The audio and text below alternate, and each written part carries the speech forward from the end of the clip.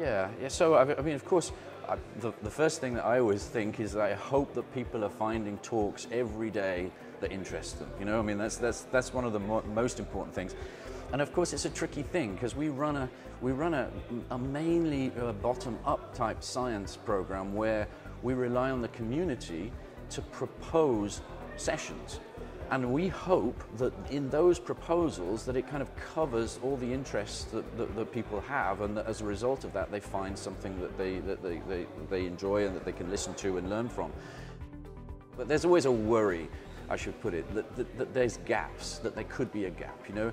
And of course it's a tricky thing because when people come to submit an abstract to the meeting, they look at the program, and if they see a gap, you know, they might not submit their abstract, you know, and it's difficult to get feedback from those people because of course they're not coming, you know, they didn't find what they wanted. So what I really then hope is that those people will then think about submitting a session next year in the Montreal meeting, for example, that could then fill that gap. However, when I look at the meeting, so far I'm pretty happy. I think it does cover those most of those areas.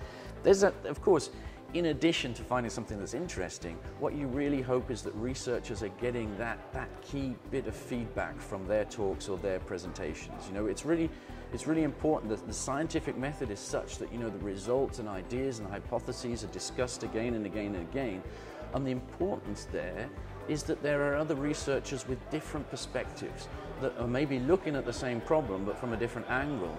And the amount of feedback and information that they can then give can be radical to a project. And it's at a meeting like this that type of interaction is happening. You know, we often say to the students that, you know, you can save a lot of time in the laboratory if you read some papers, but that amount of time pales into insignificance into the amount of time you can save by talking to an experienced researcher here who has just seen your talk and has a different angle and is working at it from a different perspective.